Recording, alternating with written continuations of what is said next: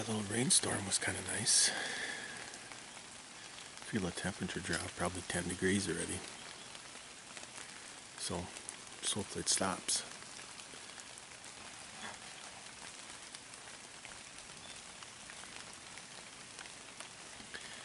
Another good solid hour and a half yet, so just seen that one doe so far. I saw the cattails wiggling over by that island earlier. I'm guessing there's something bedded up over there. It was just probably got up and moved around. Because those cattails are probably 5 feet high. So you wouldn't even see the deer unless it came out. So, see what happens.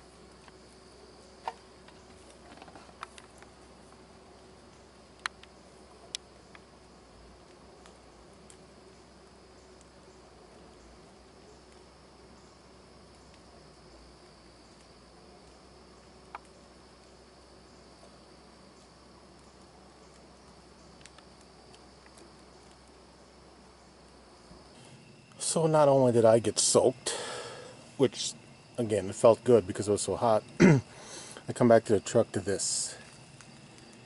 I left my damn bin of clothes open and it poured, so everything's wet now. Great. So overall it was a pretty good night. When I walked in, I was going real slow, real quiet. Snuck up to the edge of the cattails, and I'm standing there picking out the tree I was going to get up in, and a doe got up from her bed right there in the cattails, started looking around, must have heard a little bit of rustling or whatever what I was doing there, and she never did look at me, but just looked around for a little while and then walked off. And I saw a couple after that out in the Oak Ridge. A lot of hemlock up there too, so it was really hard to see anything. But and then it poured rain for 5 minutes, and not only you saw my clothes got soaked in that bin because me being a dumbass left the cover off of it before I went hunting, but that definitely saved that doe's life that I got footage of. I mean, because it just had got done raining not long before that. And you couldn't hear nothing, of course, and the rain still dripping off the trees and whatever, and all the leaves, everything, grass was just quiet as can be.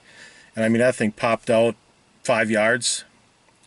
I mean, it might have been possible for me to grab the bull, but whatever. I mean, it was just a doe, so it was not a big deal.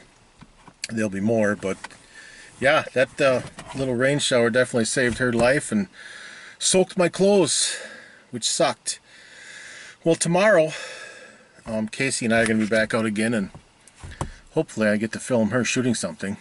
But I think it's supposed to rain most of the day tomorrow, so we'll definitely get inside the hoochie coochie and make sure we're out of the rain. So, and of course, if it was pouring, we're not going. So, well, another good thing that happened tonight is, I mean, that was the first time ever in a tree trying to film. So, and I just bought this cheap camera arm, and it wasn't that impressive, but it worked. But I mean, I knew it was hard going into it. I mean, you can see that just by watching guys on YouTube and Outdoor Channel, whatever, talking about it. It's rough, and but man, it's fun. It adds more of a, definitely more of a twist to bow hunting. When you really got to get that camera on the deer and worry about getting your bow and pulling it back and all that stuff. So every time out, I plan on learning more. I mean, it's all you can do, right? See ya.